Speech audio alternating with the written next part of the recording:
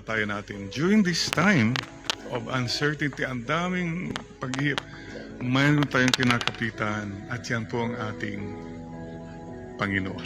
Sisters and brothers, please don't forget the most simple things. Back to basics lang po. I've done this so many times. Itong panyo, parang handkerchief, ano po?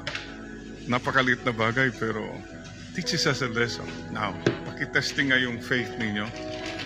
Naniniwala ba kayo na ito ay tatayo? Amen? Believe. Mukhang mahina ang pananampalataya ng mga tao.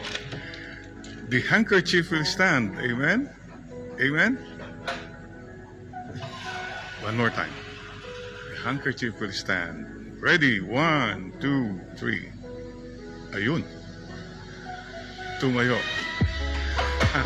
Ano pong lesson ito mga kapatid? You know, napakandang paalala ng pandemic. Yung mga iba sabi nila noon, hindi naman kailangan ng Diyos, basta mayaman ako, may pera. Look what happens. What the pandemic tells us.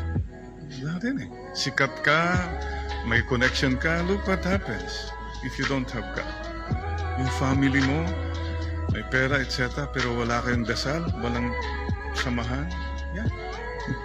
Paalaala lang po mga kapatid. We need someone to hold us so we can stand. Ito po yung kapit sa taas. And this is all I'd like to remind all of us today. Yes, mga kapatid, to be grateful. How many of you, pagkagising ngayong umaga, nagpasalamat sa Diyos? Why? Simple lang ho. Marami pong taong natulog kagabi, hindi na nagising ngayong umaga. Simple lang ho. Ang dami hong taong hindi nakatulog kagabi.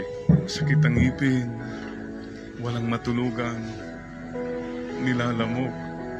Mga taong hindi po kumain kagabi. Ang hirap kaya matulog na walang laman ng tiyan. Did you thank God? Ang dami pong hindi nakatulog kagabi because of problems. Paikot-ikot. O may away-away, ang bigat ng puso. O may nag-aalala. See, these are the little things we often take for granted. Oh God, thank you Lord. I'm still alive today. Yun lang po. And God does not owe you. Oy, nagising ka dahil, dapat lang Lord kasi may gagawin ba? No. God owes us nothing. So we woke up this morning, it's a gift. It's a gift.